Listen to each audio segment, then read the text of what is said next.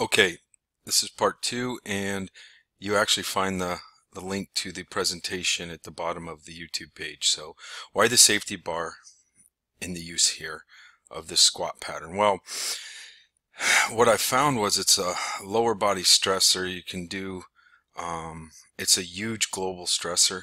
When I say that, like, I got huge hormonal responses from this, and when I say that, because this is why we train, is to get hormone responses, to get more muscular for power athletes, and it also was a way to go super maximal loading and put less loading on the spine.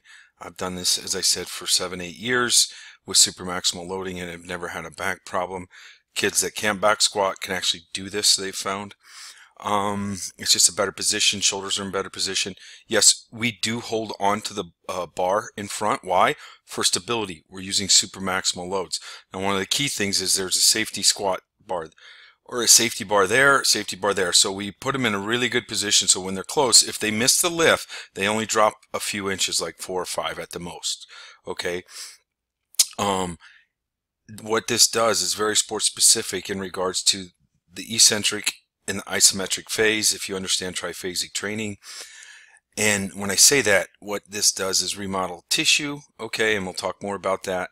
But people ask me, well, why do you have the hands on the bar? Because we're not worried about stability. Some of my athletes have had 800 pounds on the bar. We don't need stability. This is about adaptation, okay? What about core stability? They said, well, when we scan our athletes with a DEXA scan, my athletes that have been through a couple training cycles with this concept have extremely large amounts of muscle mass through their core and midsection. And we don't do a lot of core training. So I'm just telling you, this is the benefits from this bar, okay? Now, why super maximal loading? It means more than you can actually lift yourself. What you have is, again, we get maximum adaptations at 120 to 100% load, okay, versus using the normal, let's say, triphasic at 90 to 70%, okay. We've seen huge hormonal release, okay. When I say that, I've had confirmed blood tests and various other measurement tools that I can say the hormones go through the roof with the supermaximal loading in regards to growth hormone, testosterone. Now, one thing that I do, I usually control cortisol. The sets are often kept under 10 seconds. So I might do a 5-second set, a 7-second set, or a 10-second set. I'll often do them in maybe potentiation clusters or various clusters, okay? One of the things, if you want more understanding of why I do this in the under 10 seconds, what I'll do is I'll actually hyperlink this to my YouTube talk, the Bioenergetics Integration Dynamics. I will hyperlink that, and there's about a 40-minute conversation upon this of why I do it that way. Okay, so here's the big thing. Like, this lift can be done if you look at a 20-week triphasic complete cycle, okay? You got your base building here, which is part of Ben Peterson's and my the GPP model in his dissertation, which will be a book that comes out in the near future. We have the true triphasic, the eccentric, the isometric, the concentric. It doesn't have to be done this way. Triphasic can be done in different phases with larger gaps. Doesn't matter. Power and peaking, okay? But what you might, and some people say, well, I don't have 20 weeks. I don't either always. But what I do have is a compressed triphasic model that's a hack. And if you actually want to understand this whole concept, and you can see this 20-week training program, it has all the qualities. Even this one, I didn't draw the line, but this 8 to 10 week program has the same as the 20. You won't get all the results. If you want more information, just click on the hack video or right here when you look at the presentation for the link below on the YouTube channel. Okay, it's very useful in all training cycles. Okay, from you saw the 800-pound super maximal back squat with one of my elite throwers, to using this at light loads at 25%. Now, this is just a video for demonstration. My athletes would go a lot faster, explode up. They'd go down harder and faster, and they would explode up. And we don't always have them bring the knee up, but my point is, with the knee, is that you can actually make it a little bit more dynamic if you're working on speed training. But you see, this is the same lift as the super maximal loading. Now, yes, my athlete here, former athlete, he's not my athlete, but he was a former athlete. His knee goes in front of his toe. There's a reason for that. I think that's a pretty good lift with the safety bar squats. Here's one of the better ones, in my opinion, for power, speed, and explosive. I'll actually pair these together. So let me, and when I explain this, so the athlete, if you take a quick look, he's got bands hooked to the racks. He's got weights on the hex deadlift bar. The bands wrap around the handles, and he is getting pulled extremely fast and explosive. And when I say that, I have force plates that measure this. And this athlete can produce 3 to 5 times the force on this lift alone than he can with a power clean or a snatch. Yes. I know there might be some Olympic lifting coaches having heart attacks right now. Yes. This lift is much superior for athletes when they do this type of lift for power, speed, and explosion. Not to get strong, not to learn to Olympic lift, because I love Olympic lifts, but it's not even close in regards to the power, the speed, and the joint stiffness that this lift can cause. Okay, so very useful. My point is all these training cycles, this lift can be used through all of them. Okay, so how to implement it? Basically, the tempos, we use tempos on, we use time training, which if you look again for the bioenergetics talk that I produce, you'll see that on Monday we use basically 7 seconds, on Fridays 10. Here's the loading model. We use 120 to 110%, and then on Friday we use about 110 to 105% if you did a 3-day loading model. We do pairing with French contrast training, and look at my exercises, prehab exercises. Okay, we use safety bar again with this. Now we also use, you can look at weight releasers. It's not an example of how we use weight releasers with safety bar, but instead of using super maximal only with the bar, okay, or with the with just the weight, so you can put 300 pounds on the bar and add another 150 pounds on the weight releaser, so it's a little safer. So when the athlete gets to the bottom, if you've never seen these before, they release off, and now the athlete can move more weight up. So we use that actually with our safety bar squat. Okay, now here's the big thing. I don't know if I can get that. I'll try to be quick. There's a hack for this lift, okay, and that hack is definitely let me go back. I'm going to try to get that. I'll stop it. I'm going to go here. If I have to exit that, I'm going to exit it, and I'm going to go there. So here's where we're at. If you don't have the safety bar squat, I like the open-ended where there's a safety or a hex deadlift. You can even use it with the hex deadlift. Maybe if you put the back bar in between your legs. But this is a way to hack it if you don't have the safety bar, if you want to start it tomorrow. Very effective lift. Here you go. Partners help you up, and you take it eccentrically down. Now isometrically, you'd pause it right there and hold it just off the ground for the time frame that you wish, whether it was 7 or 10 seconds. Okay, and actually how we do the 7 and 10 second sets, the athletes usually pair that with somebody. So this athlete would go for 10 seconds, whether he was iso or eccentric, and then his partner would go and jump in there and do the left leg. And then he would jump back in after his partner did the left leg, and he would do his right leg. So when I say cluster this, we usually do cluster sets with this type of loading. Okay, now let me go back to this. Present, there we go, should be set.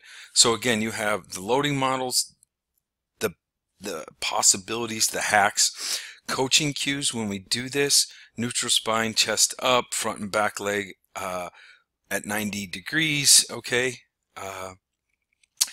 belly breath in, out. We hold breath with we hold their breath why they do the lift. Let me bring this up.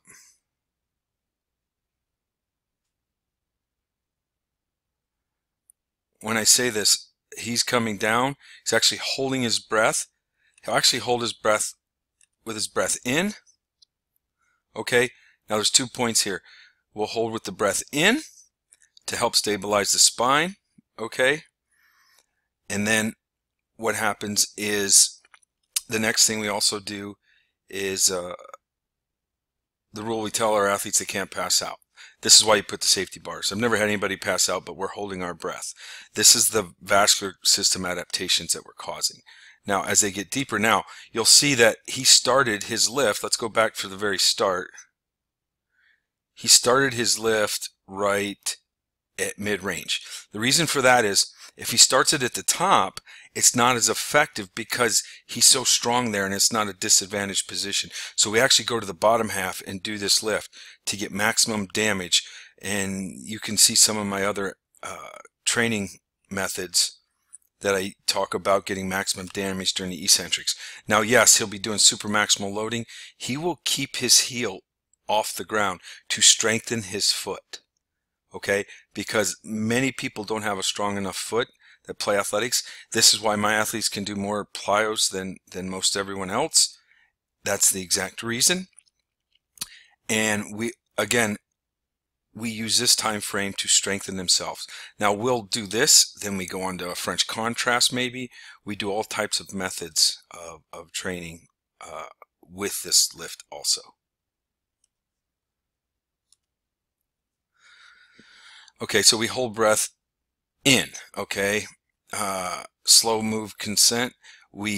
Another big coaching tool is that we fire the big toe. We squeeze that big toe while the heel's off the ground, and then we kind of explode up.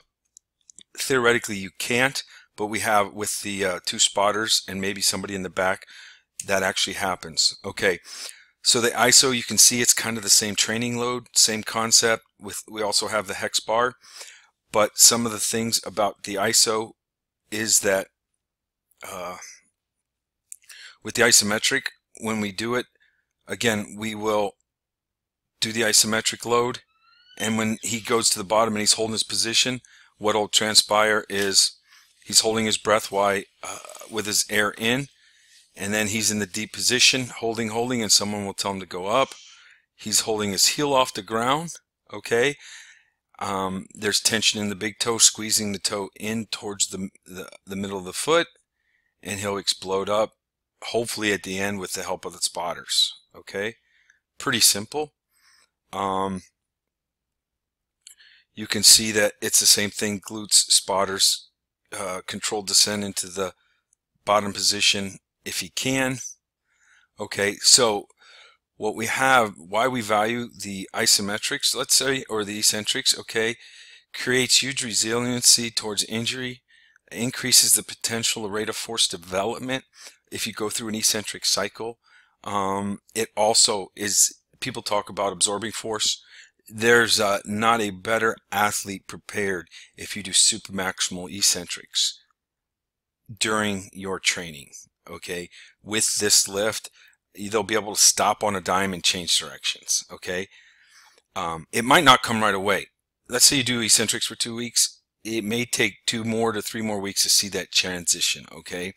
But you will get maximum stress on fast twitch fibers during this time. And trust me, that's what you want to train if you're in a speed and power sport. You also get fast twitch hypertrophy, okay?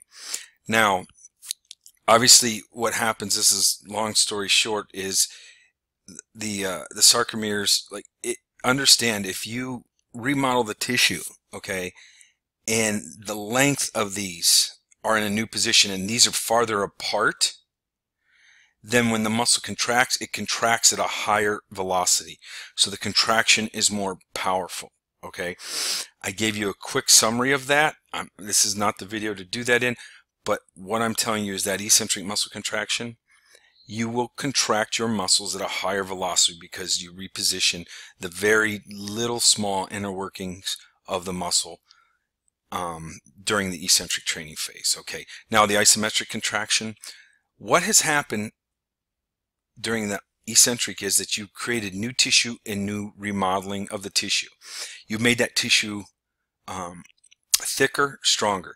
Now what happens is you go into isometric and you now teach that new tissue to become strong, especially in the weakest positions, especially the joint specific positions. So when you see people get into that deep squat position, they're stronger because they're isometrically stronger in there. And people say, well, isometrics only travel about 15 degrees on total 7.5 from each side before they're specific.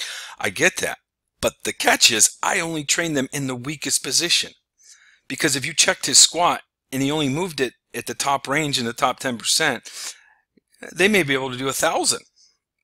But he can only do 500 at the deepest position. So I only train isometrics usually in the deepest position, unless there's some flaw in the athlete, which I have very little of those in regards to flaws in other positions, okay? And what happens here is, let's say the athlete drops into the isometric position at the bottom for 10 seconds. It's pretty crazy and phenomenal what happens to them in with the nervous system. Their body's ability, what it'll do is their brain sends that signal for 10 straight seconds in the weak position, and the fibers and neuron in the neural pathways are refiring and refiring and refiring over that 10 seconds. Theoretically, thickening of the myelin sheath, because it's something that is so intense, which is a good indicator that you have a good athlete. Okay, and again, just something to be aware of. The other reason that the heart rates dropped, and we talked about in our first training, was that you were able to get there's more metabolically taxing, okay, in your training program. Okay, basically I've kind of quantified a little bit that the isos are more metabolically taxing than the eccentric. So if you think eccentric was hard, wait till they get to isometrics.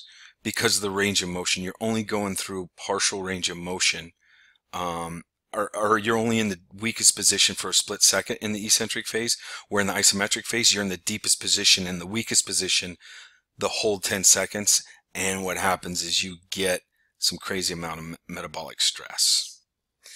And I think that'll end it for my time on this lift. Hope you've enjoyed it.